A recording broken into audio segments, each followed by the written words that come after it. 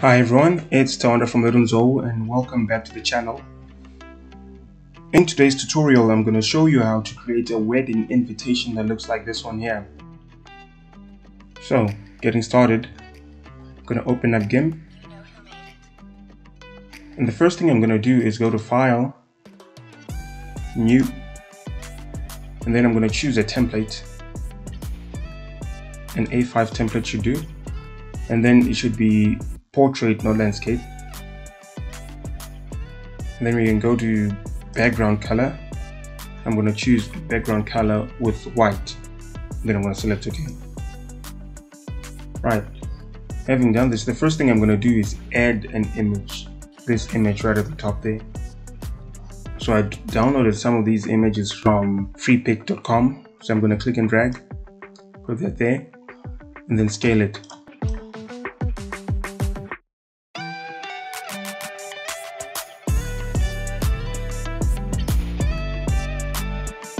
Click scale. So you'll notice on this image you don't see this distinct demarcation between the image and the background.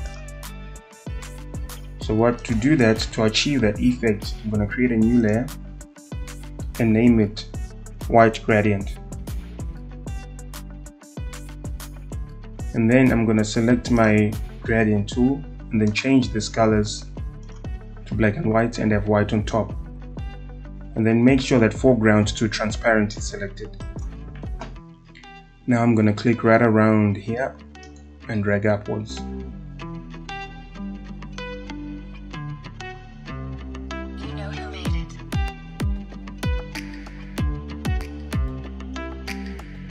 The next stage is to add this floral pattern in the top left and bottom right hand corner.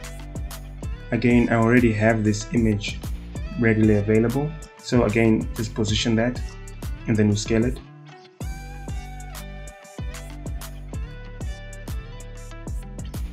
They should be fine. Click scale. Now you'll notice that on this image, because the hand, part of the hand is visible and it's darker, you can't really see the blue design on this pattern. So what you can do to overcome that is you can change the color of the pattern by selecting it or making sure that the layer is selected and then going to colors and changing the hue and saturation of that design. So like this.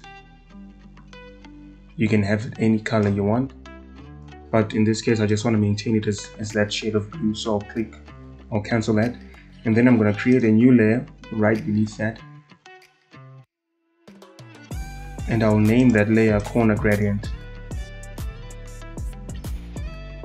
So naming layers makes it easier for you when you are to identify and edit or rearrange or organize your layers. So that's why I prefer naming my layers. So I'm going to click OK on that. With that corner gradient layer selected, I'm going to go back to the gradient tool, click in the corner there and drag.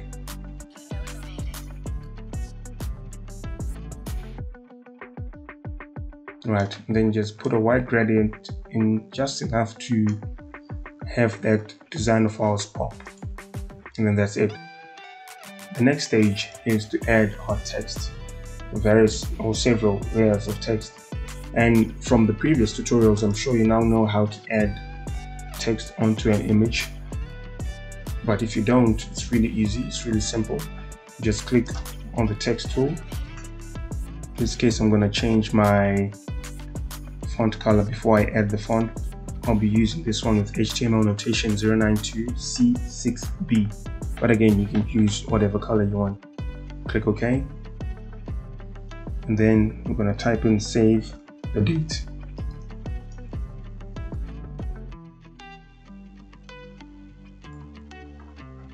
The font I used on the initial design is Edwardian script, so I'm going to be using that again. And then the font size, I think I might just increase it to 250. Let's see what that looks like. Alright, that's fine. Now when it comes to positioning your font, you can do it manually, but if you're afraid that it might not be aligned, you can always go to Image, Guides, New Guide by Percentage, and in this case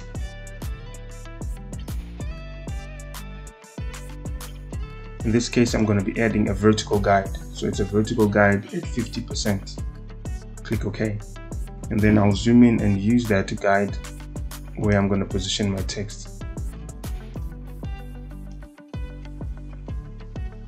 See how it more or less snaps to that guide.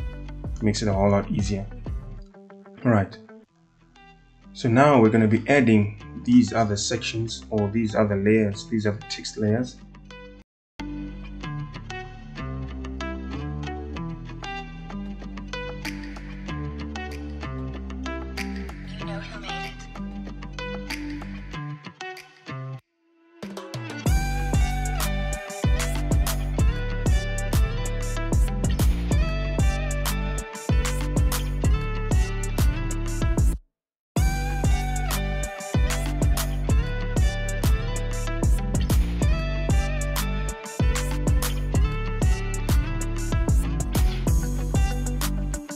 And really, that's about it.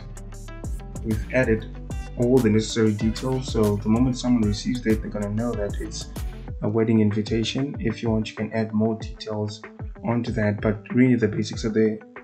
What the invitation is about, who's getting married, when and where the location is, and a contact number whenever they want to RSVP or whatever.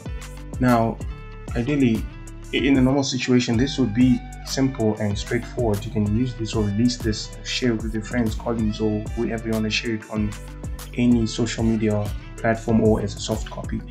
But then you can also go the extra step of adding a picture of the couple if you have one ready. And as I mentioned earlier on, I downloaded my pictures from freepik.com, so I'm going to be using this one. I've already made adjustments. I've removed the background and I've desaturated it, adjusted the color levels, making the darker parts darker, and well, as well as the light parts, making them slightly darker than they're supposed to be. So we're just going to scale that and put it in the corner like this. Obviously, removing the background isn't as accurate and graphic, but you get the general sense. Just going to put it here.